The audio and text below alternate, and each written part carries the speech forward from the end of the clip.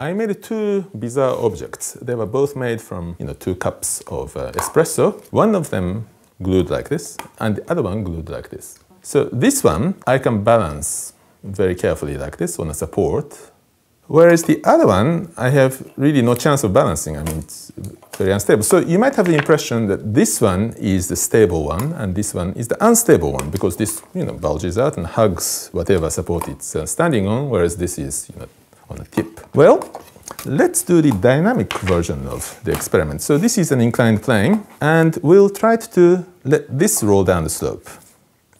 Here we go. And it rolls down and rolls all the way down very happily. Next, this one. Let's try to make it roll down the slope. And when I do that, oops, it went off the rails. Oops. However hard I try to center it, it really doesn't want to go all the way down. It's very, very, very difficult. Almost made it, but not quite. No, it doesn't. Why is this such a good roller all the way down, and why is this such an unstable roller? The difference is very, very interesting, and it has to do with one of the most fundamental, if simplest ideas in science and engineering, which really is at the heart of today's technology, called stability and instability. Let's first look at this one. Well, as long as I can center this thing exactly in the middle, well, that's fine. It goes straight down, rolls straight down. There's no problem there. But in nature, you always make mistakes. So there is some error, initial error. Let's say that it has erred slightly to the left, like this. So it's now deviated slightly to the left. But in that case, you see, this thing is going to be supported on the left rail here and on the right rail here. That is, on the left, it's rolling on effectively a wheel that has a large radius. On the here, it's effectively rolling on a wheel that has a small radius. So you have a large wheel on this side and small wheel on this side. And do you know what they're going to do? It's going to start deviating rightward. In other words, in such a way as to cancel the initial error to the left. So this is a restoring mechanism or an automatic correction mechanism. Whenever there is a slight deviation to the left, the system automatically corrects itself by going right. And if it deviates a little bit to the right, it's the same thing. The other way around, it starts automatically going to the left.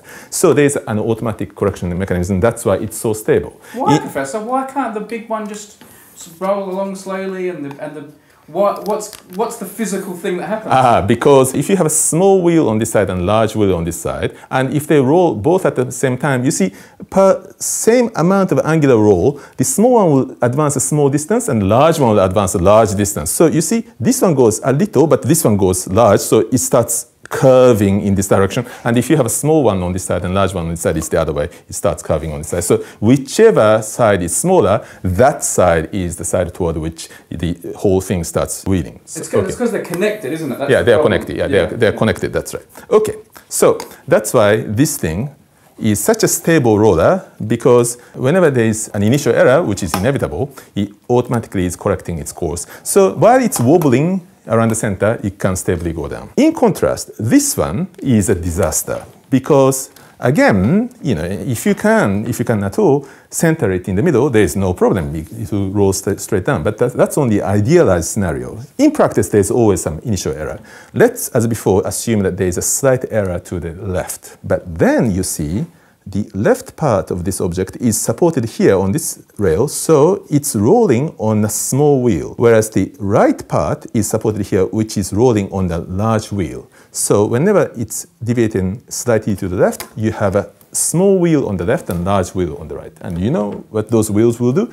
They'll start moving toward left. So if there's an initial left error, there'll be a tendency to start going even further left. So the error grows and grows and goes out of control, and eventually, of course, the whole thing moves off the rails.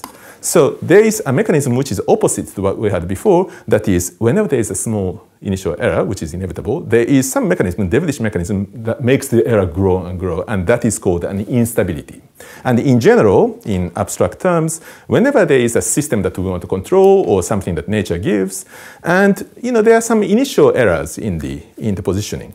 Well, if the error has a tendency to diminish, there's an automatic correction mechanism, that system is stable, and if the error tends to grow and goes out of control, that's the unstable mechanism. And that is why this can hardly go down the slope, whereas this is a very, very stable thing that keeps going down. Professor, anyone watching this is immediately right now going to start thinking about trains maybe. Yeah, Can you tell me what's this got, how does a train wheel work? So if the train is going straight, there's no problem. But suppose that he wants to round a corner. And it has a wheel, let's say, on this side, and it has a wheel on this side, and they're connected. As it goes round the corner, the distance that this outer wheel has to travel is actually longer than the distance that this inner wheel has to travel. So there's a problem, because they are rotating at the same rate. One of them must skid, and that's a very bad situation. So they cannot both roll, because distances are different. So how do you correct for this effect? As long as the wheels are connected, it seems to be completely unsurmountable as a difficulty. But there is a really nice mechanism. Here is what you should do. Effectively, you should put this kind of design on the pair of rails, you see. So when it wants to go around the corner, the centrifugal force makes this go slightly outside. But that's very good news, because as long as it's on the outside, that part of the wheel becomes effectively larger and this part effectively smaller. So the distances that they travel are automatically adjusted, and indeed the outer wheel does travel longer distance and inner wheel shorter distance, and because the wheel radii are different. And of course, in a real train wheel, it doesn't look like that, but actually the designs kind of look like this in cross-section. And this is sitting on the rail like this, and this is sitting on the rail like this. So as it wobbles left and right, the effective wheel size varies, and that automatically adjusts for the stable rounding of corners. It's really a wonderful thing. And by the way, if you designed the wheels in this fashion, that would be really a disaster train that would immediately come off the rails, just as this couldn't go down the slope.